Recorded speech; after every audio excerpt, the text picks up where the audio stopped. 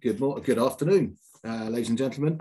Thank you for joining us today at our autumn edition of Your Overseas Home virtual event. My name is Richard Weyer, and I'm one of the hosts for today's event. And for this particular seminar or presentation, as most of it will be, we'll be focusing today on financial planning and tax planning if you're moving to France. We're very fortunate to be joined by a specialist in that field, namely Malcolm McDowell from Chase Buchanan. Malcolm is going to share a short presentation with us outlining the key things you need to know about, you need to consider when you're planning a relocation to France.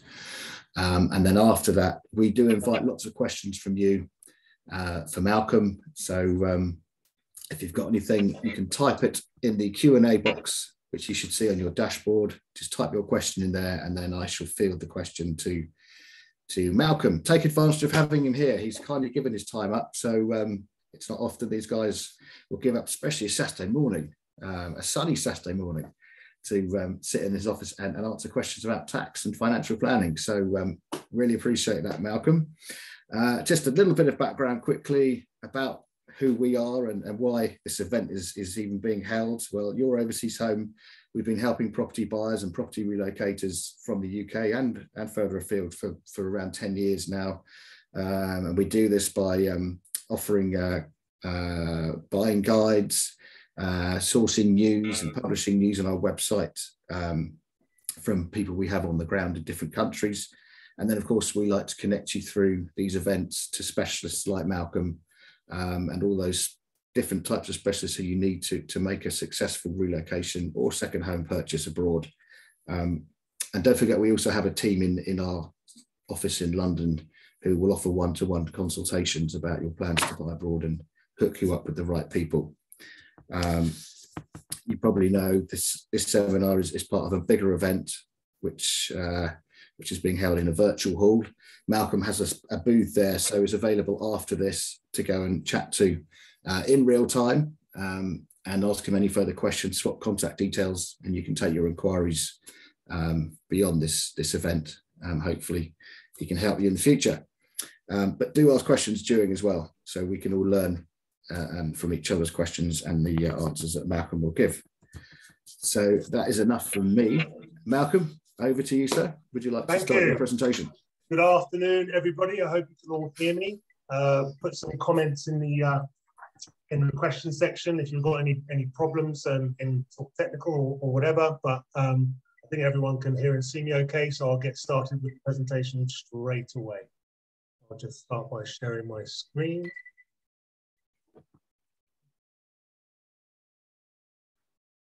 Right, hopefully everyone can see that. Not showing yet. Oh, here we go. It worked earlier. Here we go. Yeah. Yeah, we're good. All right. Brilliant. Okay, let's get cracking. Right. Okay. So this really is an overview, high-level overview of French tax. The best way to think of this. There are all sorts of things that you need to think about when you move to France. You finally buy your property, and this is going to be a rundown, very high-level overview of those things. Right, so a little bit about me straight away, just I'll keep it very brief. I live in the UK now. I've been here for almost 3 years, came back just before COVID. But I was abroad before then for 18. So, been there, done that, got the t-shirt, lived in 7 different countries, most of them in Europe, but not all of them. So everything that you're thinking of going through now, I've been there and gone through it myself. So we're thinking about specifically France today, so I'll go through that today, and we'll go through whatever kind of things you need to think about to become kind of French tax compliant and to mitigate any kind of French tax and these sorts of things and other related issues. Your slides disappeared, Malcolm. Can you see it? Yeah, I'll come back again. Hang on.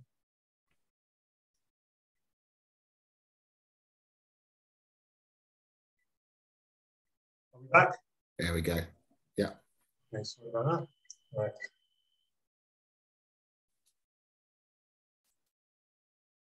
Right. Okay.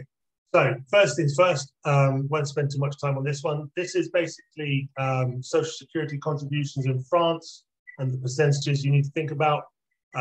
This is the equivalent of national insurance in France. This is what you see on your payslip. You get your payslip in France. Next thing, right, income tax.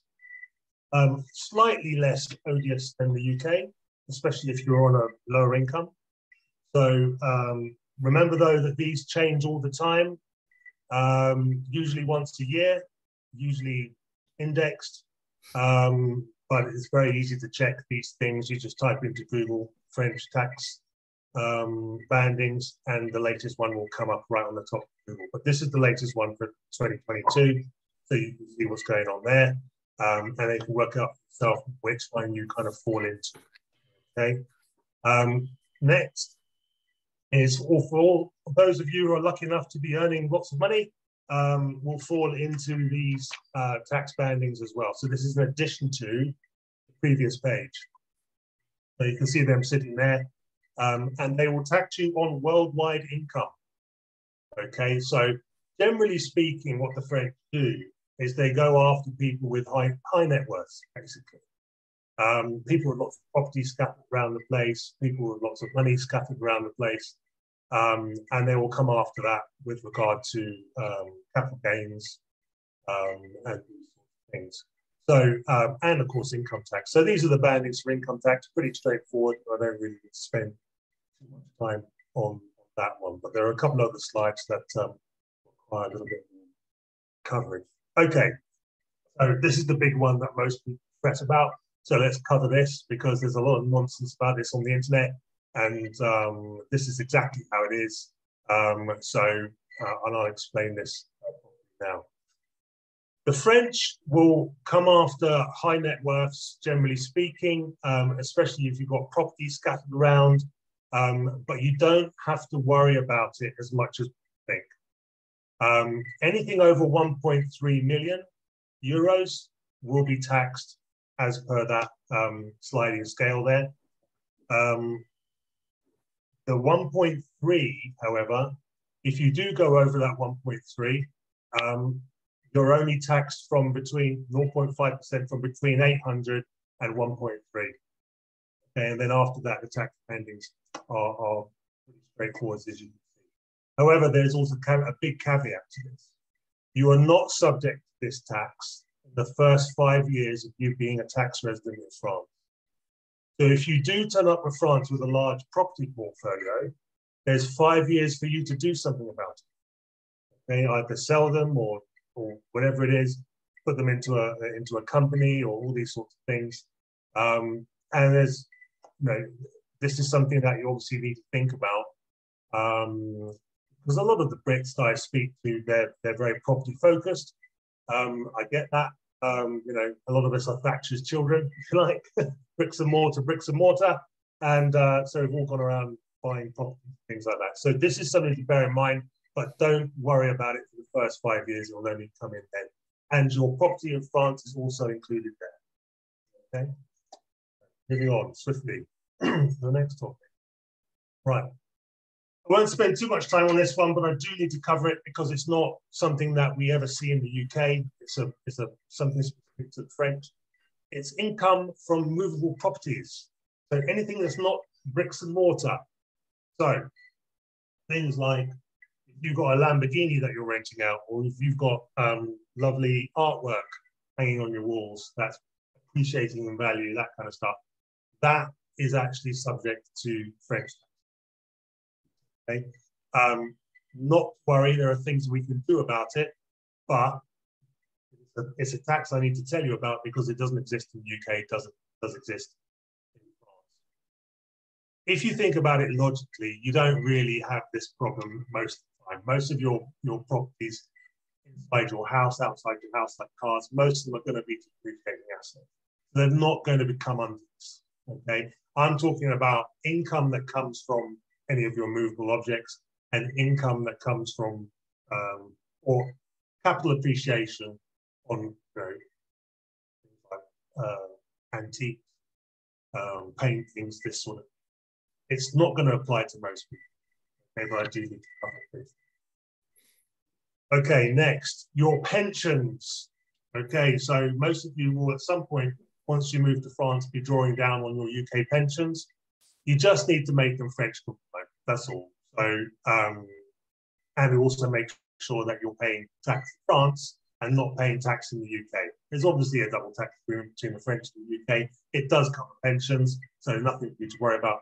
There is some paperwork that you will need to fill in when you arrive in France and you start drawing down, or you're already drawing down on your UK pension, just to make sure that you're not paying tax twice. So you will then set this up. The French authorities will get that. You go to the French authorities, they stamp a piece of paper that you fill in. That goes to the HMRC, they stamp it as well. And then that goes to your pension provider in the UK. They then pay that money to you gross in France. Okay, so that you then pay the tax in France. Okay, then so you then declare it in France as per. So nice and simple, nothing to worry about. But that's if you're already in drawdown. If you've got pensions which aren't in drawdown yet, then you need to speak to me, basically, because it all depends. It's very bespoke. There are things that you will need to do so that you're not hammered by the Maltese Revenue and Customs and the French as well. So yeah, get in touch. That's something we definitely need to speak about, and it's very bespoke. Depends on your circumstances, depends when you're retiring, and it depends what type of pension you've got. Excellent. Please just drop me a line. Next, inheritance tax. Right, this is complicated, so I've made it as simple as possible. Right? In the UK, you have nil tax, nil rate band, which will vary anywhere between 325,000 all the way up to $1 million, depending on your circumstances. In France, it's not like that. So once you do your 183 days and you're a tax resident in France, as far as the French tax authorities are concerned, you are liable for inheritance tax when you and your spouse pass. And it is the tax-free allowance is much lower. The nil rate band is much lower than it is in the UK. However, bad news aside, there is a very simple way of mitigating. Okay, again, speak with me, and I can. As you can see, the bandings are relatively odious and extremely odious once you have a large amount that you're passing on, but they do start at a lower rate as well. So anything over 100,000 that you're passing on, it will be taxed, and they will tax worldwide assets. You don't care where you're hiding it, yeah, they will find it and they will tax it. So just come to me, and I can show you a very simple way of mitigating.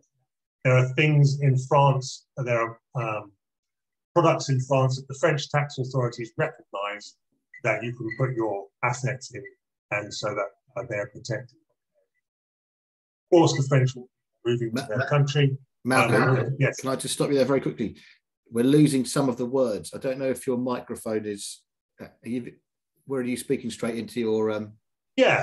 Oh, yeah, I'm talking straight. Maybe it's a distance. Yeah, I don't know. Maybe I'll move forward a little bit further. Go a bit closer. Yeah. Yeah. Apologies.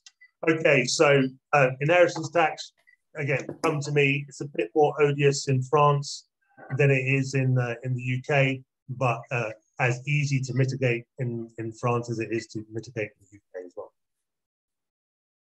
Inheritance tax is a voluntary tax that you pay if you don't like your kids. Okay? So make sure that doesn't happen, but you can't do it on your deathbed. It's something you need to organise in advance. So when you come to France, make sure this is something that you speak to me about. Okay, next. Tax on traditional assets and portfolios outside of France, inside or outside of France.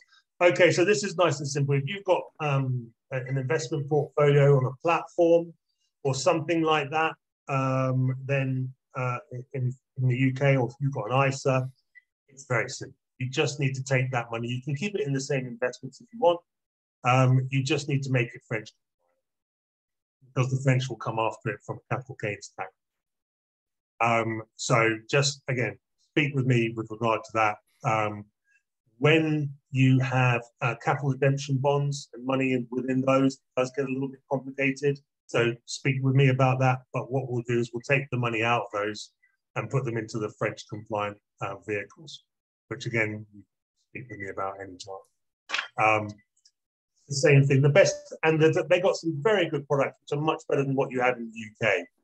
So there's a product that they speak about a lot in France. It's like an ISA on steroids, and basically it was the same thing. It will protect you from any kind of capital gains that you get on your assets, and will also protect you from inheritance tax. So that's something you need to speak with me about, and it's something that the French will recognise. Okay, and that's pretty much it. Like I say to everyone, we all have to pay tax. That's a given, but there's no need to leave a tip. All right, so all you need to do is have a chat with me. Obviously, once you've got your, before you've got your property sorted, or after you've got your property sorted, if you've already got a property sorted, then speak with me. If you're about to get it done, speak with me. Even if it's months away, have a chat, and I can get your help you get your ducks in a row with regards to getting prepared for coming to France. It is very simple, but you need someone to speak to someone who knows what they're talking about. Because if you try and get the information off the internet, all of it's going to be very inaccurate. There'll be bits and bobs. The stuff that I've had to spend quite a lot of time putting people straight from stuff that they've read on the internet. So please use this presentation as your Bible. It is completely up to date. And if I need to make any changes to it, I will do that as the French do their changes as well. I'm giving it out to my clients and let them know. But please use this as your high-level overview. And now I'll pass it over to my colleague, and we'll field some questions. Thank you very much, Malcolm. Very interesting. Covered a lot of stuff there. We've got some questions coming in. First one is about a UK state pension. Can it be paid directly into a French bank account? Yes, it can. And is that gross? Yes. So exactly how this will work. So it's exactly as I described earlier. You basically got 3 types of pensions, and that's one of them. And it goes through exactly the same process. You turn up in France, you go to the French tax authorities, they will give you a form. You fill in that form, they stamp it. You send it to HMRC, they look at it, they stamp it. It then goes to your pension provider, be that a private pension, be that a final salary, or be that a state pension. They will then pay that money gross, and then the French will then take their tax off it, depending on what kind of band you're in overall. Nice and simple, but make sure you do that as soon as you turn up in France and speak to tax authorities. Say, I'm getting these pensions, and they'll give you a fill in and go through that process. Again, okay. I'm not sure if this is more for a lawyer, property lawyer, rather than you, but the question is, let's have a go. Yeah. So it's from looks like a couple. And they're going to leave their house in France to their children. They're not French resident or French tax resident. So are there any things they need to think about if they do that in terms of tax? Right. Does it make any sense to put the property in their name from the start? So when they buy the property, put it straight into their children's name? No. Okay, so that's a different thing. If you're not a tax resident in France and you've got a property in France that you're passing on to your children, not to worry.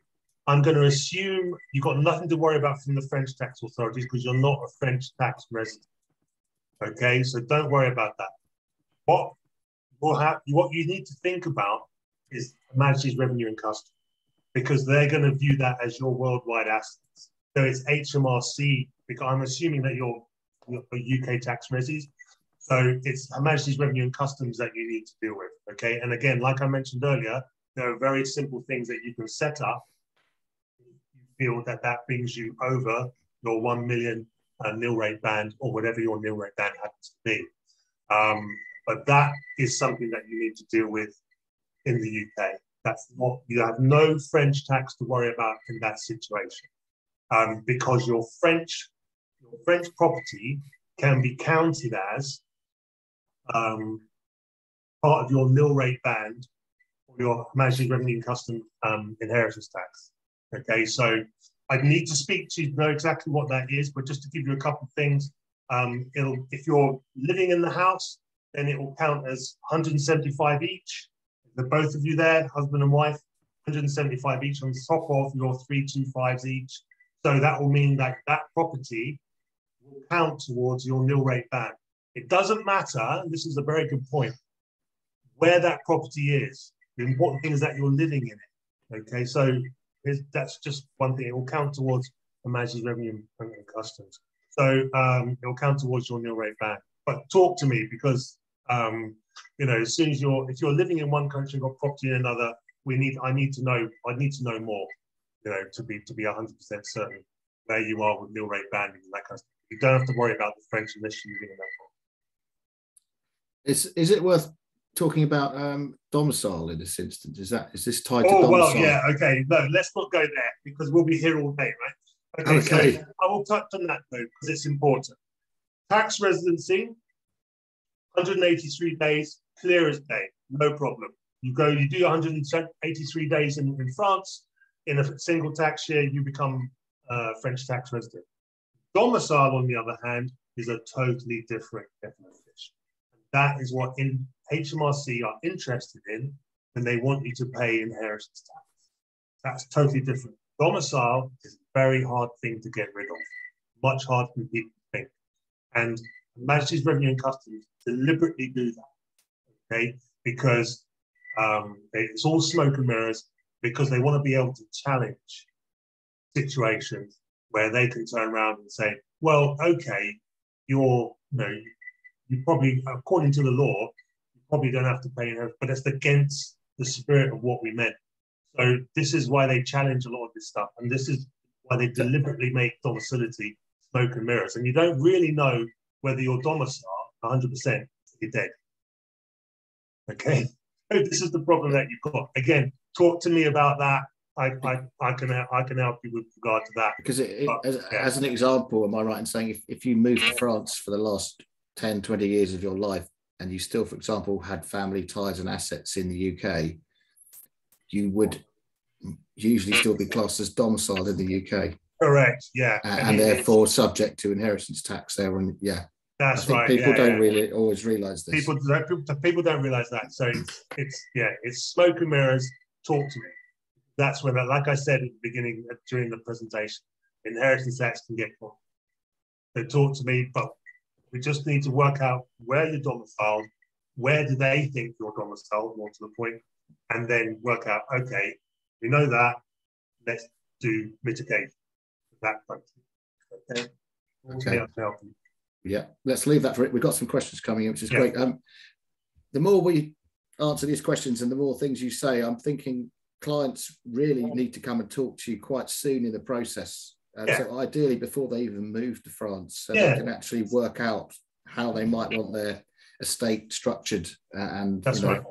Yeah, is that what you recommend? Yeah, I would recommend that. Yeah, absolutely, especially when it's more complicated, or if they're not going to spend, they're going to spend time in other countries as well, high net worths and that kind of thing. Even if you're not, it can get quite complicated. But even if you're not a high net worth, the vast majority of my clients are not sitting in that bracket.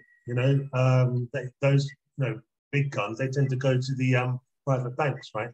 It's people who are like between sort of 400 grand and 4 million in net worth. They come to people like myself, and yeah, I will definitely speak to them because it's very bespoke, especially if they're spending different amounts of times in France in different years. You need to speak to them. Yeah. Okay. Let's look at this question. I think you might have covered this, but let's just recap. Are ISAs tax-free in France, same as the UK? Do they exist in France, ISAs? Okay. What happens to your ISA when you go to France? Okay. So it's not illegal to have an ISA in France. Okay, nothing wrong with that. An UK ISA, you're talking about? That's right. It's not illegal to have a UK ISA in France. That's not the issue. You just can't add any money to it. Yeah. Number one. And number two, the French will come off. A lot of the advantages of it go out the window once you become a French tax resident, because the French will come after the capital gains on it. Okay. So it's very simple. even if you like the investments that you've got inside the ISA, no problem. Do an in-specie transfer into the product that the French approve. Yeah, you don't have to turn it in. You can turn it into cash if you don't want. And that I come across that a lot at the moment because a lot of portfolios are down for obvious reasons. Given what's happening in the markets, if their advisors have put them into lots of high risk or equity kind of assets, a lot of has suffered in the last few months. So they want to keep it in those investments rather than realizing the loss. So they just can't do an in-specie transfer over into the French equivalent, so that it grow tax-free and French don't go after the capital gains tax on them. Hello? Hello? Oh, you're back. Yeah, great. Okay. Another question. I'm fortunate to, sometime in the future, be the beneficiary of both inheritance money in cash and also trust, money held in trust. If a French resident for tax, how would this be handled? Right. Okay. Again, so it depends. If you're a French resident at the time that you receive these funds, then you need to speak to me because it becomes a question of your domicility. Then, okay. So that's one thing to think about. The other thing to think about is if it's coming in cash, then it's not going to be so much of a problem. Can you repeat the question, because there was a second part to the question that I wanted to answer. They were going to get cash, inheritance cash, and then they were going to benefit from cash or assets. I think cash in a trust. Trust. Sorry, that was it. Okay, right. Okay, so again, you need to speak to me because the French don't recognise trusts. So we need to set up something that the French recognise with regard to that. First of all, we need to work out your domicile. Where are you domiciled? Okay. And if you're domiciled in France and you've got no more connection to the UK, then trust is not going to help. So again, talk to me. We can put it in a vehicle where they can't come off. Okay. But the French do not recognise trust. Trusts are very much a British thing. It started when a long time ago, when we all decided we were going to, 500, 600 years ago, and the rest go over to the Middle East, steal a lot of stuff, and then come back. And then we had to put it into things like trusts. And when we went back again, it was still there when we came back. So that's where trust came from, back in those days. And it's very much recognised in the UK, not so much in France. And they do not recognise trust. Okay. Yeah, that sounds a very slightly more complex one, that. But yeah. On the same thing, but a bit simpler. As a French resident, so someone moves to France, if I inherit, as an example, £100,000 from a parent who's in the UK, or was in the UK until they pass, and pay it into my UK bank account, am I liable for inheritance tax? No. We're not. You're not. Yeah. And that's because it's your parents who are passing away. They're based in the UK. They'll come under UK laws, and also because it's going to be underneath the new rate band anyway. Yeah, nothing to worry about. Collect your money. That's a good answer. Yeah. Inheritance tax allowance in France. Is it per child allowance that you leave property, or per property? How's it allocated in France? Okay, yeah, well, tax allowance. But yeah, if you go back to that, it does depend also who you're passing the money to. So the bandings change when you're passing it to nieces and nephews, things like that. So again, you need to speak with. It is super complicated the way they do it in France. It's not great, but there is a way of mitigating this stuff, right? So just get in touch, especially with a question like that. You need to speak with me. Yeah, but don't worry about it. Just speak with me and I'll explain. Okay, thank you. Just conscious of the time, but we do have just enough time for one more. Nice one to end on. Nice one to end on. Premium bonds. Oh, what happens to them? Can you keep them? Yes, you can keep them. That's not a problem. It's just a question of if once they are realised, they will be subject to French capital gains. So just bear that in mind. If you want to, if you think that the capital gain will be large, then speak with me and we can put it into a French compliant bond. Yeah. So depends on the. Yeah. Sorry about some of these answers. They're a little bit depends because they are very bespoke. But with something like that, yeah, they will come after the capital gains on it, and there's a ways of mitigating that. So, but you're allowed to have it, so you're not doing anything illegal. Okay, brilliant. Actually, I've got one final question. Just looking at the different taxes that there are as a French resident, immovable assets, worldwide property, etc. For someone who retires there and they do have things they need to declare, how do they organise?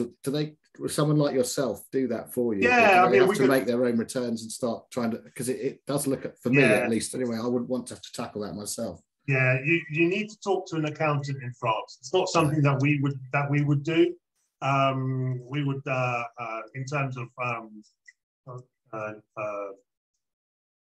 doing your tax returns and stuff like that. We don't do that for clients, but clients will need to speak to someone local and do that for them, and a local accountant will take all that off your hands. So that's not something you need to worry about. Just in your town or okay. The best way to do that rather than through us. Okay, well, we are out of time now. Okay. So thank you very much, Malcolm. Absolute pleasure. I found that interesting. Appreciate you giving up this half hour.